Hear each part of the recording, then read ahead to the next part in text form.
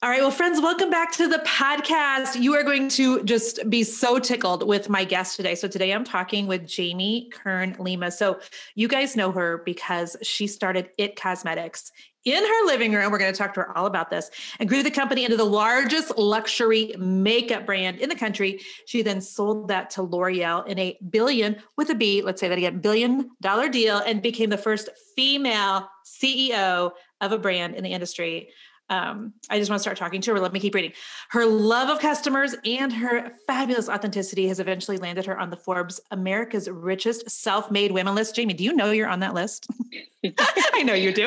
I actually hid it for a couple of years, which is a crazy story. But you yeah, hid it? Oh, yeah, I can't wait. I couldn't even process it. But she's also the mother of two and an active investor, speaker, and thought leader who is passionate about inspiring and elevating women. And that's why you're going to love her. So Jamie, welcome to our podcast. I am so grateful to be here. Thank you so much. I look forward to this. We should have done this at your home, which I believe is in LA, right? Because you've got sunny California. If you guys are watching Jamie and I on YouTube right now, because we will have this on YouTube, you can see the gorgeous sunshine behind her, which is very contradictory to my foot of snow that's outside of my window here in Kansas City. But I think if I lived close to you, we would be fast friends. So we are so glad that you're here. Okay. So I was kind of telling you before we started that I know the women in my audience are going to love this conversation, because we've got a lot of women who are at home, who've got a kiddo on a hip, who are trying to start a makeup line or start a skincare line. I have several women I coach every month. We have women who love to do things with bath bombs and making soaps and all those things. So I know that they're going to love your story. So tell me how did you actually start a cosmetic line? Like, what does that look like? Yeah.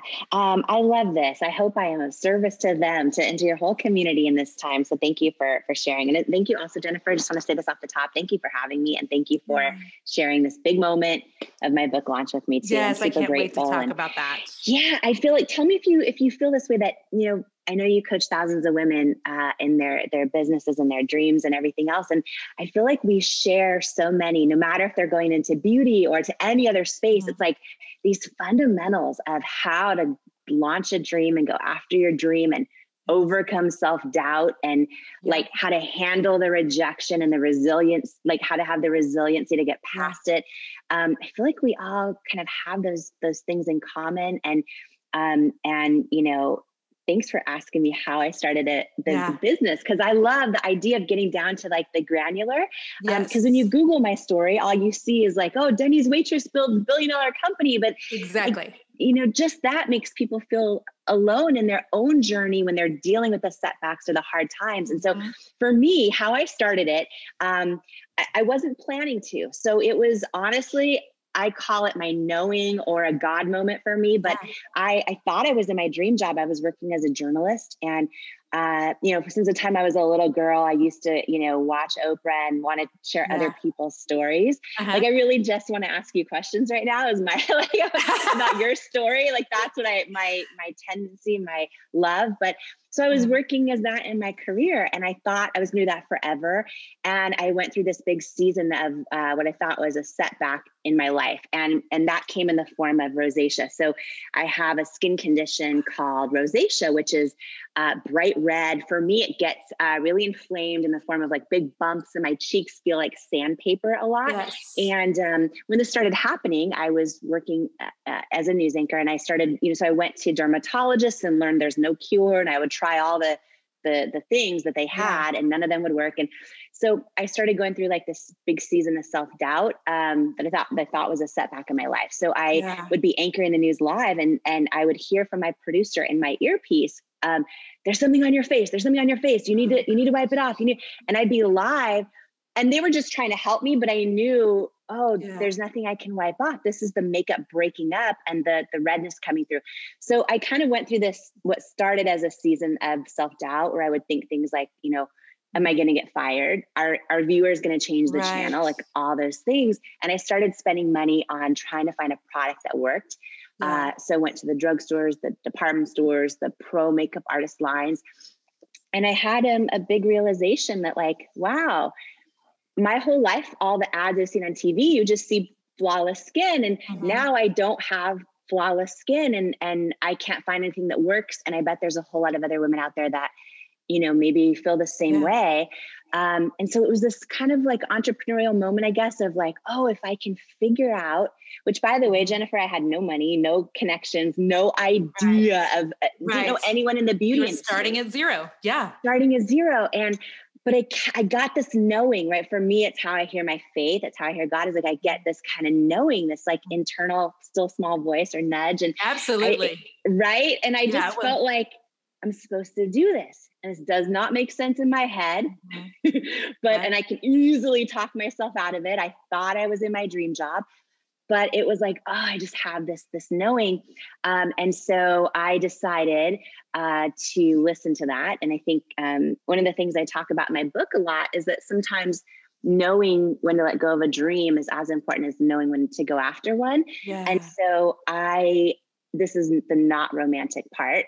But on my honeymoon flight to South Africa in 2007, wrote the business plan to It Cosmetics with my husband. We both got back, we quit our jobs, and we dove all in. And for anyone in your community listening right now who maybe was in the same spot, I just thought, Jennifer, like, oh, if I pour every penny I have into creating a product that works, it's just going to sell.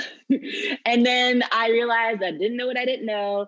Yeah. And it turned into 3 years from the time we launched our business in our living room. It turned into 3 years of no's from every single retailer that I loved, like that I put on a pedestal. So Sephora, Ulta, QVC, the department stores, 3 years of no after no after no after no. It would be 3 years before we could afford to pay ourselves.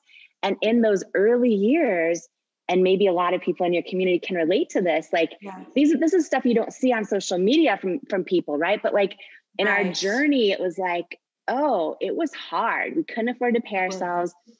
We had to figure out how to do all the things that we didn't know how to do because we couldn't afford to hire anybody. So the start of launching this dream was really tough, and it was filled with rejection after rejection after rejection. And I had to keep going back to like that knowing of like, God, am I supposed to keep going? Because this is my gut wrong? Right. Because every time you keep getting knocked down and you keep getting rejected, it is so hard to trust yourself when you feel like it's what you're supposed to be doing. And so it was 3 years of that for me. And I just had to learn everything I could about the beauty space, which I didn't know anything about it going into it.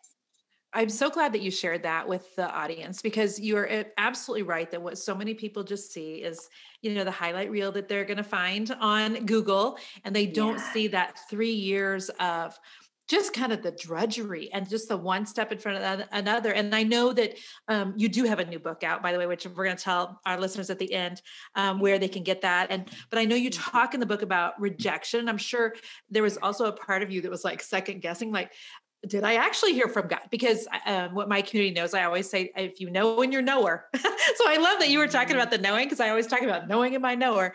But you knew in your knower, but probably when you're getting no after no after no, you're also starting to question like, well, maybe I was crazy. Maybe this was a dumb idea. Maybe I didn't know after all. And so was that, your reality for a little while as well?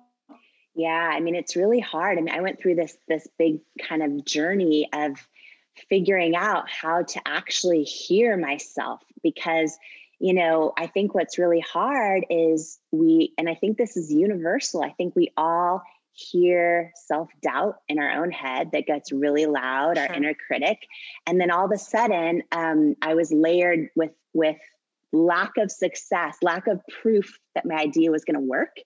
And when we're not getting traction in our own business, or when we're not getting the kind of traction in our online community or in the content we're putting out or in, the paintings we're creating, or it's so that lack of proof or lack of traction in our business, that to me, that's a whole nother layer that makes us then second guess trusting ourselves and if our gut is right. And then, another thing, I think this is also, oh gosh, I wish people, I talk a lot about this in the book, because I'm realizing people need to share this more, but a lot of us have friends or family around us that love us and that mean well, if we're blessed to have that, but yet they actually can't they can't see, they think we're crazy for launching a business. They sure do. Right? They don't understand our vision. They're seeing everything through the lens of their own self-doubt or their own experiences. Yes. And so you have the noise of all that around you, of often people that they unknowingly just want you to stay in your comfort zone and not go after your dream. They want you to go back to the job that's safe or whatever. So you have the circle around you that loves you, but then is speaking the stuff into you that's making you second guess it. You have lack of traction in your own business. I have my own self-doubt. And then I layered on top of this, and maybe so many people in your community will connect with this too, but I made the mistake often, and I would have to check myself. And I talk about my best friend, Natasha, in this book, who's one of the most amazing prayer warriors, which she would remind me of this. I made this mistake of putting these experts who I valued on a pedestal, meaning I love the department. Like when I was a Denny's waitress, I would save my tip money to buy a MAC lipstick or a Lancome eyeliner in these department stores. And I love Sephora and Ulta and QVC. And I put them on a pedestal, right? And when they were telling me no, and my idea is not going to work, or they don't believe in my vision, or I need to change my packaging or not use real women as models and all the stuff that they told me, I had to learn to put God on a pedestal, my own gut on a pedestal over these experts. And all of that combined to me. And it's funny because yes, It Cosmetics now is the largest makeup company in the country. Yes, all those things. But to me, that's not the victory. To me, the victory is, no matter the outcome, the victory that we're all on is, are we able to turn down the volume on our own self-doubt and our own inner critic? Are we able to love our friends and family from a distance, but maybe not let them kind of like speak influence into our all lives? the things. Yes. Can we put, our own intuition or God on a pedestal instead of, people that don't believe in us?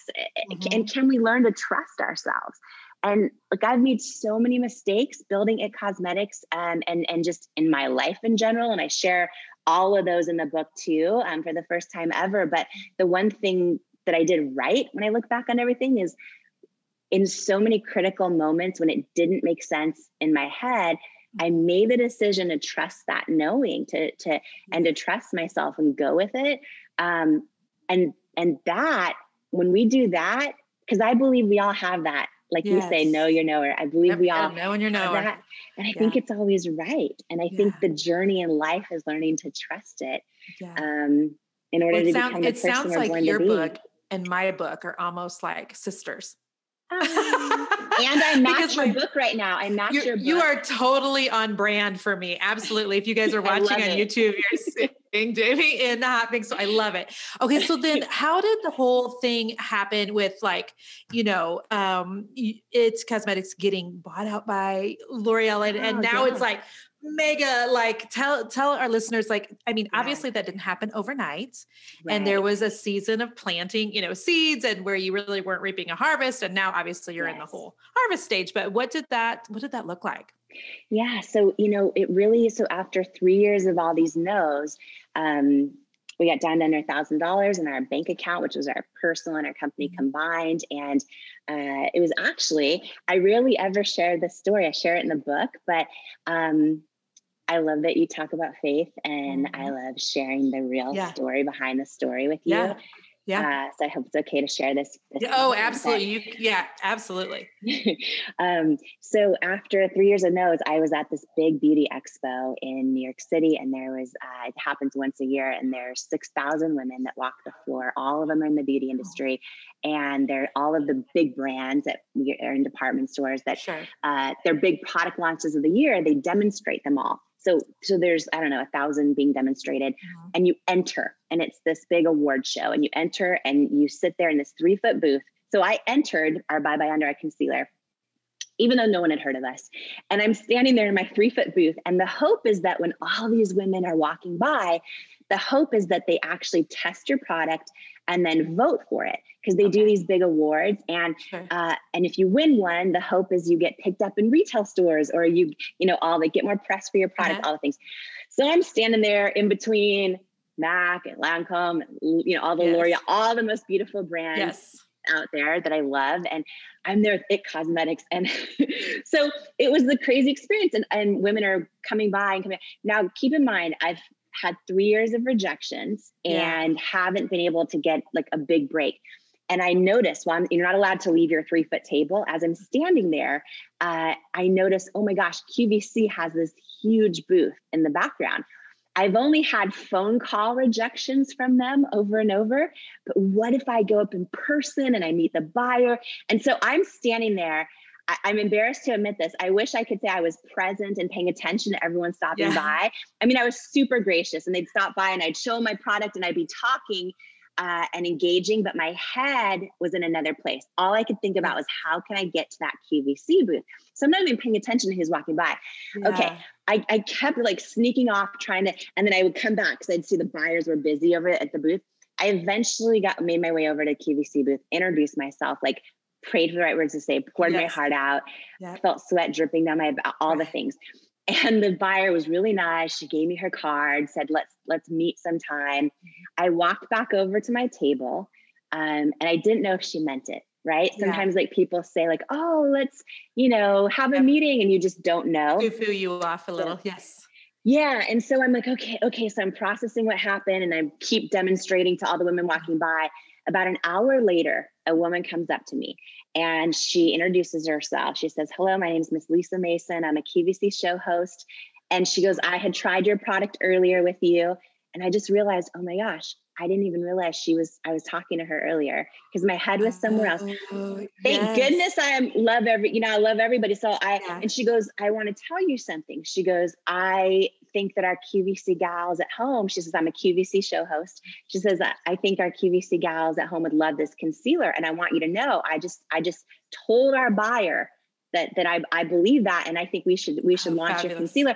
And I look at her and literally tears start streaming down my face. And then I think I freaked her out because she's like, oh, sugar, I have no say over if we can get, she's like, she goes, I just want to let you know, like, I think this product's great. Okay. So fast forward, we get a meeting with QVC and we got a yes. And here's the thing, Jennifer, and for all of your business owners that are part of your community, there's a famous saying, never accept a purchase order you can't afford to lose if it's consignment. Right. Okay. And QVC beauty is consignment. And so for me, what that meant was, okay, Jamie, you got one shot in a 10-minute window live to sell your products on QVC. You're going to get a shot. Well, Jennifer, we were 3 years into the business, and we were only selling 2 to 3 orders a day on our website and barely staying alive. And I learned we had to sell over 6,000 units of our concealer in this 10-minute window, right? To hit their sales goal or not come back. And it was consignment. So it meant we had to figure out how to pay for the inventory, make it, ship it in, do all the legal and regulatory compliance. And then if I went on air and it didn't sell, we would have to take it all back and we'd be bankrupt. We'd be out of business. And so we, applied for SBA loans, and it was 22 banks said no, which they should have, honestly. And the 23rd bank said, yes, we got enough money just to fund that inventory cost. Oh, Jamie, what a story God's done in your life, man. 22 no's. Well, here's the thing is, what I didn't know was in this moment launching on a QVC, it was going to change everything. And in this moment, this lesson I learned that I'm about to share is why I believe Loreal bought our business for $1.2 billion. Yes. And here's what I mean by that. When we said yes to QVC and we had this one shot in 10 minutes, we agreed to it, and we hired third-party consultants. And by the way, let me just say this. There's so many experts that have given me advice that has been so phenomenal and such a blessing. And there's been a lot of experts who haven't. And the way I decipher that, again, as you said it best, like, you know, your knower, right? You just know, does this feel right? So we hired third-party consultants who help a lot of people sell on TV and in stores. And here's the big thing. So I created this company, not just to have products that work for all skin types. But I also had this bigger vision, which was to try and shift culture and beauty and to try and use models that are real women every age and thank you. Skin, yes. right? And skin challenge. And yeah. Because I realized growing up, I loved all those beauty ads and I aspired to look like them. But as a little girl, they always kind of made me feel like I wasn't enough. And so, when I created It Cosmetics, I thought, and this was pre-YouTube, I thought, how can I use real women as models, all the things to try and to shift and call them beautiful and mean it, to try and shift culture around beauty and the beauty industry, like for every little girl out there who's about to see these ads and start doubting herself, and every grown woman who still does. So I knew I wanted to do that. So here's the thing. I'm sitting there meeting with these third-party consultants. They're all telling me the same thing. If you want to have a shot for success and you're one shot, here's the kind of models you have to use. And they were all like, I don't know, I want to say 12, but let me just say 18, 20, early 20s with perfect skin. I'm like, looking, yeah. And I'm like, okay, but here's the thing. Like I created this product for like, what if, and I brought this idea up, what if I take my makeup off and show my bright red rosacea so I can prove live on QVC. What you ended up doing? Because I don't even know this story. Yes. I said, well, here's the thing. They told me I was crazy. They said, no. Like, and we would argue. And I said, listen, and I know that your community will understand this just from all the stuff you teach them. But it's like, when we know who our customer is and we can put ourselves in her shoes, I'd say to them, if I'm a woman sitting at home and I'm watching some product on TV, how do I know it's going to work for me if I don't see someone that looks like me, right? Yes. And I said, so what if I take my makeup off and just prove it live? It's not some Photoshopped ad. Let me prove it live how it works. And what if I put models, our most popular models, Helen in her 70s. We have Alicia with acne-prone skin, Des with under-eye darkness. Like, what if I put real people? And they thought I was crazy. And we would argue about it. And they wanted me to win, these consultants. So, okay. I'm almost done with the story, I promise. So I'm trying to share like the granularity in case anyone can really relate to this or just needs to hear this today, because so many times people will tell us our vision isn't right, or we're not enough, or we're not the right fit. And that's what happened to me over and over. And so fast forward, we have our one big shot on QVC, and I was freaking out. I flew out to Pennsylvania a week before our airing. And I sat in this rental car in the parking lot all alone, praying, crying, singing I Surrender All, because I heard Oprah say she does that.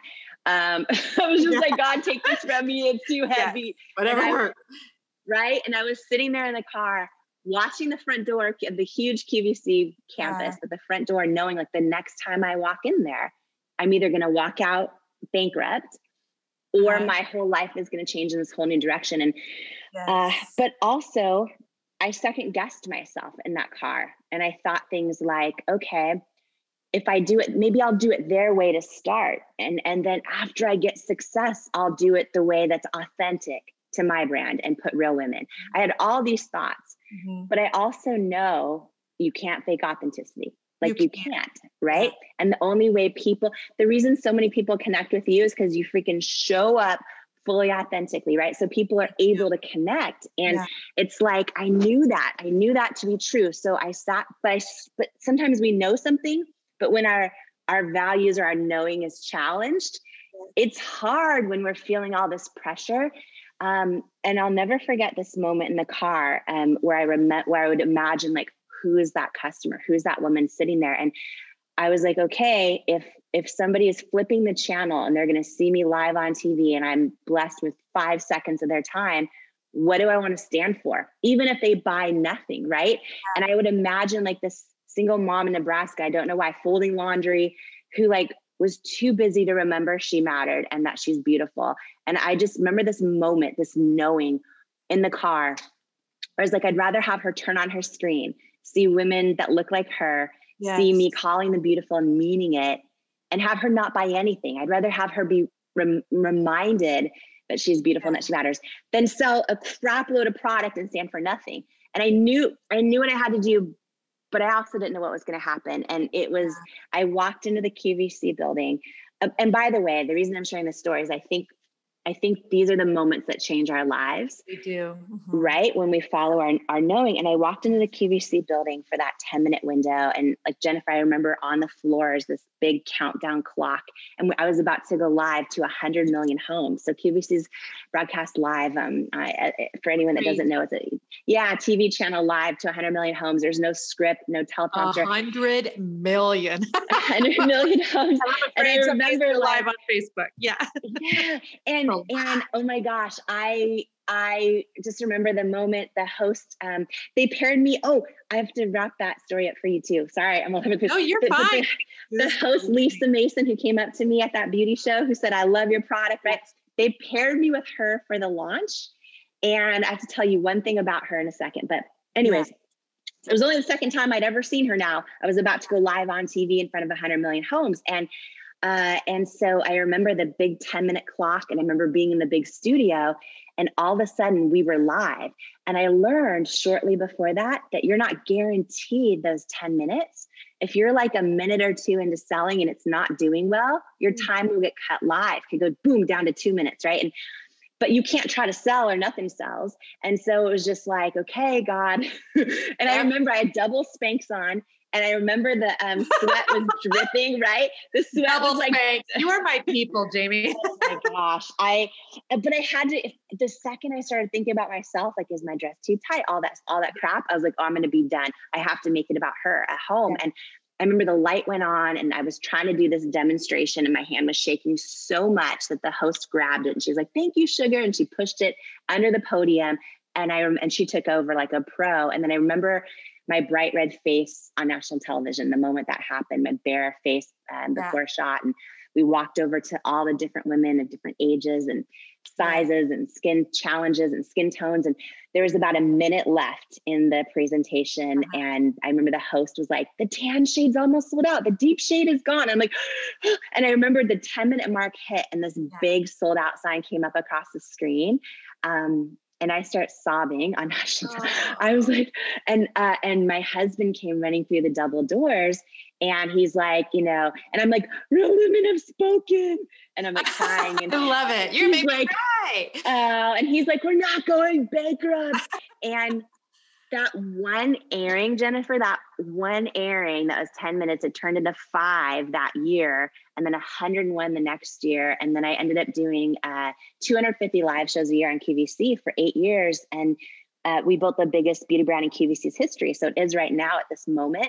And the only reason I share that is just, it was 3 years of hearing no, even by QVC, but by everybody, and you're not the right fit. And it's like, no one can tell you you're not the right fit. And had I listened to those no's over my own gut, and listen, sometimes a no is right and it's a blessing, right? Yeah. And like, and 2 quick final thoughts. Sorry, I'm talking so much. But just on the God thing, I just want to share something. One of the things I talk about in the book is not just self-doubt and body doubt and all the stuff that I've gone through in my life, but also God doubt. And I share a big lesson in the book I learned on I went through a season of God doubt that lasted a number of years. And someone gave me the advice of, if you doubt God, tell him you doubt him and ask him to prove you wrong. I was like, right. And so I started doing that. And when I started doing that, it took a few years, but like he did. And and so just to add one more quick thing for anyone going through God doubt right now, like that's a big lesson I learned is ask him to tell him you doubt him, ask him to prove you wrong. Anyways, so after we launched on QVC, that host, Lisa Mason, she had been there 17 years and she retired and like all that. And so fast forward, and I hadn't talked to her in a long time, and fast forward several years, we became the biggest brand at QVC. And I was like, I've got to thank her for loving our concealer. And I called her one day and I said, I just want to thank you. You loving our product that day changed my life. Yes. And I'll never forget what she said, Jennifer. She said to me, honey, I'm really proud of you. And I do love your product. I wear it every day, but that's not why I went up to you at that beauty show. I'm like, what do you mean? She goes, I was walking the floor that day with thousands of women and God told me, go up to that young girl and help her. Wow. And she goes, all I did was listen. And I'm like, it made me cry.